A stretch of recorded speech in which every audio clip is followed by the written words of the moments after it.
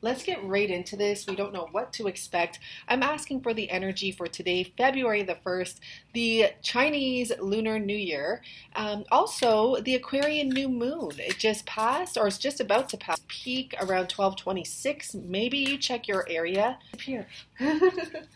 Okay, let's see what's going on. I feel like this message is definitely a combination. Now, today we're coming up heavy with kind of a love situation here, possibly. We'll see what's happening. The present power. So this is about someone having control of their thoughts now. They're not worrying about the future too much. They're not too focused on the past. They're very balanced here. And what I get is in someone's balance, they finally have gotten a chance to take a look at what they are about to lose. Taking steps. I love this card so much. I love this dress. It's one of my favorite dresses in any tarot deck. But this woman is literally walking on a new path, honoring herself, looking amazing while she does it. Confidence is radiating from her, even though we cannot see her face. And she is going to something big. That's all I'm going to say. It could be anything. But this woman is going to something big. And this man is finally balanced enough to realize what's walking away from him right before his very eyes. I see commitment at the bottom, and I do feel that someone ran away from a commitment or chose not to be in a commitment or chose to stay in a different commitment. But look at that. Right behind the commitment is the travel. You may have not waited for someone to commit to you, and you may have said, that's it, I'm gone. And then guess what? This person balanced themselves out here, okay? They're not worried so much. What if this happens? What if that happens? Look at the past, everything that's happened to me.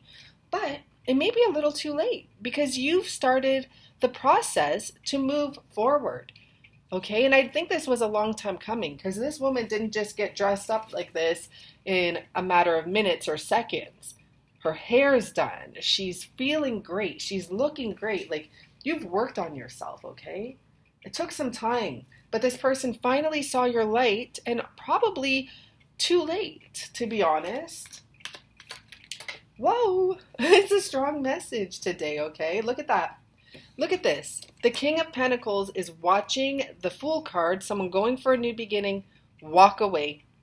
Someone they didn't make a move for, someone they're finally realizing is a very valuable asset to them. Now, this can be applied to a job for sure. You could have a masculine energy or a boss, man or woman, who chose not to commit to you in business, and now, because they were going through their own thing, they're finally like, whoa, they're not too bad actually. They're probably the best choice I could have had. What did I miss out on here, right? I see that this person was in a dark space for a while as well, as many of us have been. We've all had to go through that time where we had to balance ourselves out and stop worrying about the future and stop stressing about stuff that already happened because it's done. The past is over, right?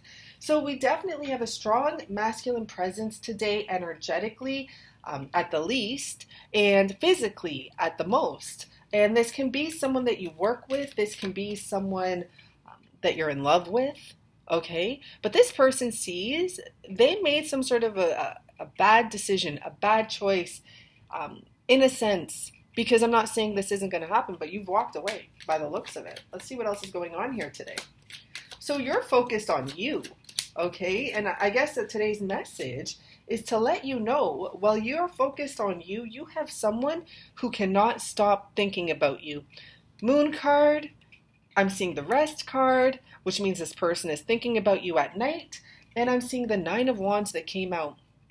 I think someone is heavily regretting that they did not commit to you when they had a chance, that they did not ask you to join their business, their work, whatever it may have been, their life, when they had a chance. And now you're on like a level 11 out of 10, okay? You're doing amazing. Why would you turn around, to be honest? Why would you turn around? Because I'm going to tell you, sometimes the love of your life or the person you love so much that got you to this beautiful position, for some reason they can hold you back. And it's not that they try to, it's because as human beings, we can let our heart energy and our mind energy run away with us when we're in love. And when we're not in that love energy, we are successful at everything else we put our energy towards. It is what it is, guys. I mean, I can't help it. I'm a hypocrite. I can't tell you not to be in love, okay? Because I love love personally. And I'd probably choose it over most things. But then there comes a time when you're either getting a bit older, a bit mature, a bit more realization comes to you that love can actually hinder your growth. It can, guys. I'm not being mean about it. I still love love. But if you let it take you away, I just saw the Justice card there.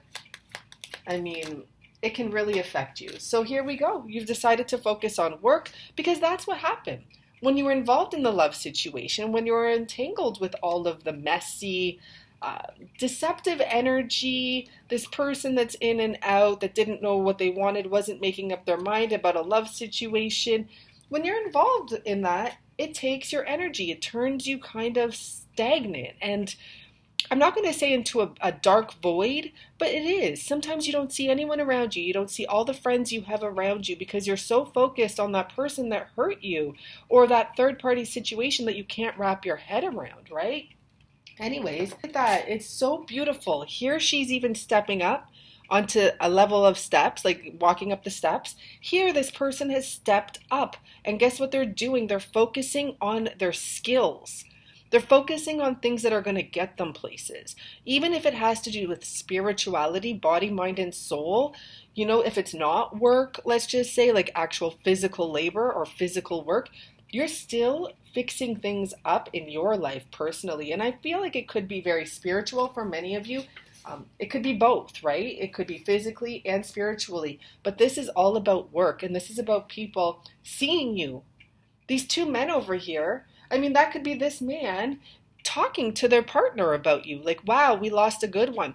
That could be this man talking about you to his friends, saying, do you see what she's done? Have a beautiful energy today. And the thing that I love the most about it is that you're not even paying attention to what's going on around you. The only thing you're doing, this is at the top, which is like the most important card for me here. This is about you focusing on your goals and getting what you want, okay? You're not just going to give your energy frivolously, okay? So that's amazing. I don't know why I pulled this card. It's my clarification deck. There's no need to clarify anything here. But sure, let's see what's going on with that King of Pentacles. Let's see, mister. Let's see, look at that. And I'm seeing the Ten of Pentacles here. And the Death card. It's touching my heart chakra here, okay? Because you have someone that finally realizes your value. And like, I'm not saying value like you know, monetarily. Like as a human being, you are a great person. And this person is realizing you have a lot of power.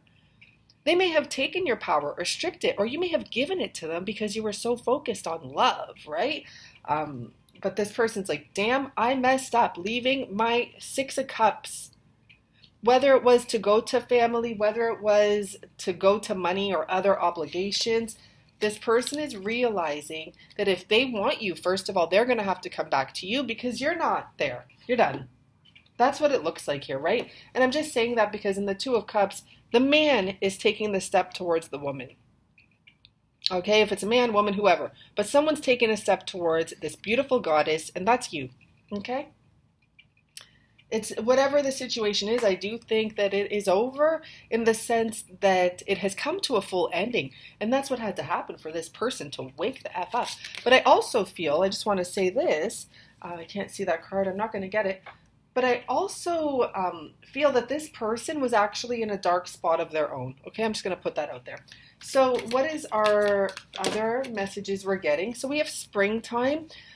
For me, I'm giving this message to you. Come springtime, you are going to be blossoming in new beginnings. Your desires fully manifest as the flowers begin to bloom.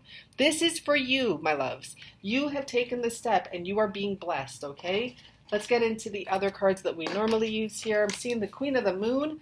Very powerful card there, just slipped out.